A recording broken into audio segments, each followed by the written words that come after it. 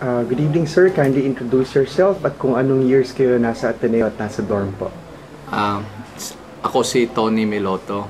I was in the dorm from 1967 to 1971. 2 taon sa Servini and 2 taon sa Eliaso.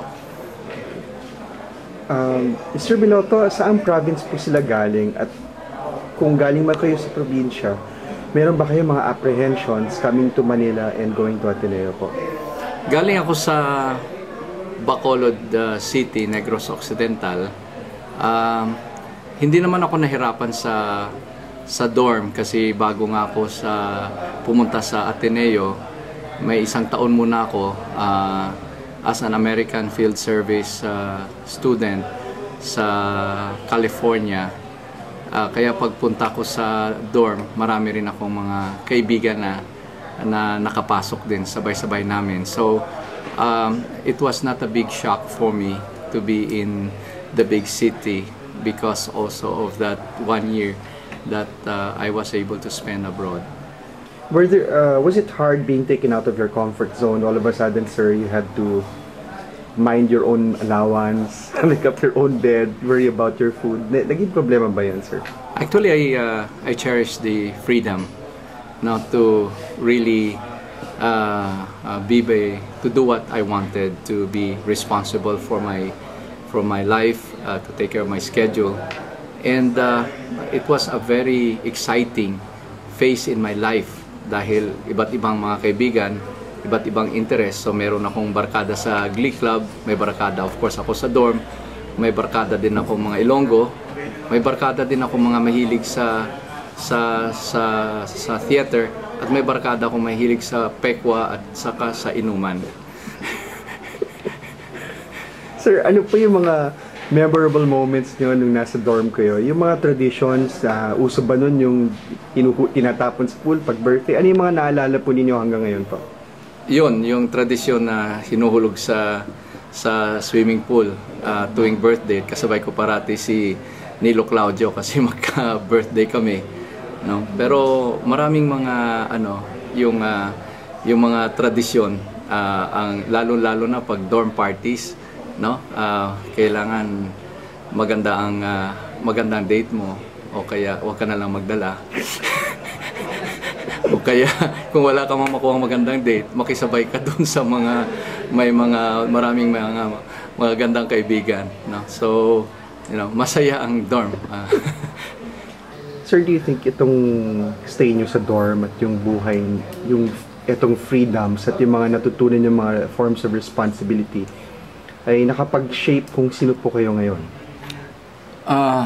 I believe so. The work now of nation building, of uniting our people from different regions. Sa tingin ko nag-ugat yan sa panahon ko sa dorm, na kasama ko hindi lamang yung mga Ilonggo, kundi kasama ko rin yung mga taga Davao, taga Cebu, mga taga Bicol, taga San Pablo, mga Kapampangan, mga Tagalog.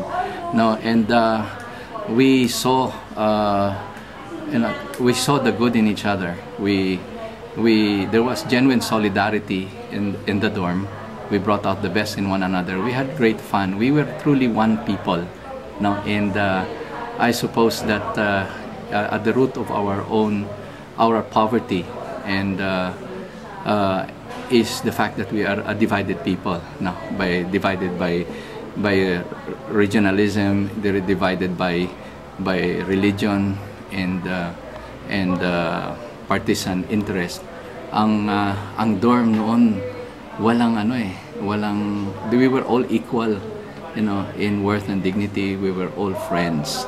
And that's my dream na lahat ng Pilipino ay magiging magkaibigan, na magkakapatid, na nagtutulungan, na walang Pilipinong kaaway o kalaban.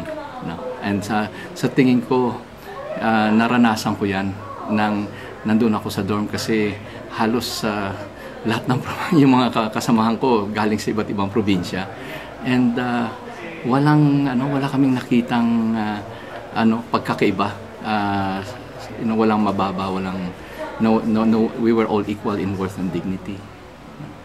and we had great fun.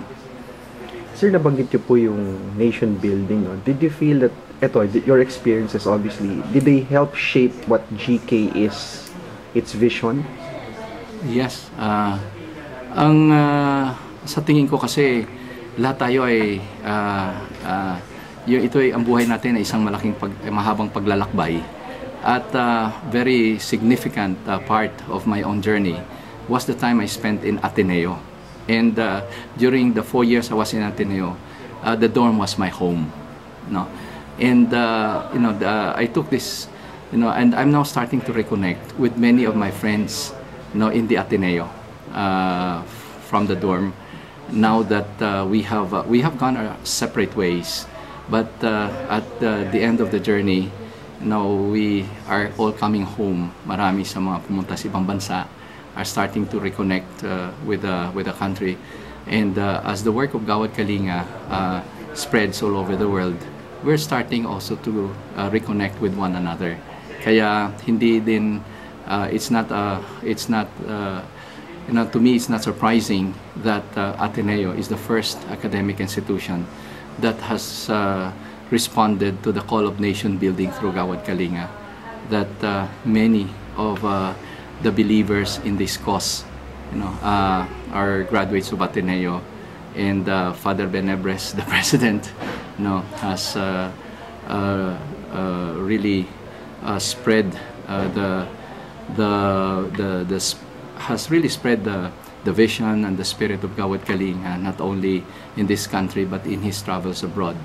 So even the graduates of Ateneo are starting to really find again a concrete expression of what it is to be a man for others.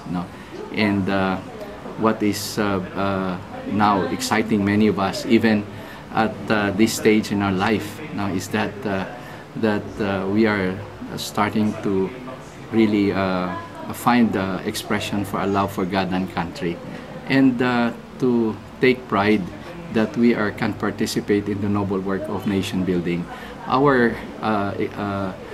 The greatest joy and excitement that I feel, which many share, is that if we work together and we use our expertise, our experiences, the lessons we've learned in life, and just be in solidarity in our shared vision to build a first world Philippines, a progressive nation, we can really pass on the legacy, of a great nation to our children. We want our children to be the first generation of Filipinos who will really be proud of this country.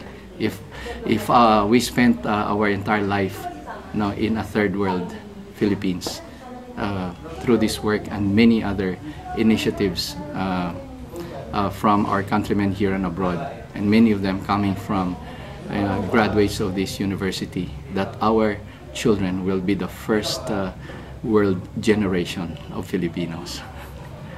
Well said, sir. Last question po. Sa 2950th year po ng school, sa tingin po nila, yung dorm ay dapat maging integral part ng celebration ng eskwelahan? Dapat. Dahil ang dorm really for us was symbolized the solidarity of Filipinos. Kasi sa dorm, diyan pumupunta yung mga galing sa mga probinsya, yung mga probinsya sa Mindanao, probinsya sa Northern Luzon, yung mga malalayong lugar na iyan ang nagiging tahanan ng Pilipino. Kaya dito rin ang buhay sa dorm really offered vast opportunities to experience what it is to be truly Filipino. Kasama mo kasi mga Ilocano, kasama mo Kapampangan, kasama mo yung mga Bicolano, kasama mo yung taga Mindanao, may mga kaklase pa akong mga mga Igorot galing sa Baguio, and we had a really wonderful time dahil tahanan namin yung dorm, kami lahat ay isang pamilya sa dorm. Kaya sa tingin ko nagiging lalong totoo ang Ateneo, it became truly representative of the entire country because it brought into its campus, Filipinos from different regions and who consider the dorm home. Salamat.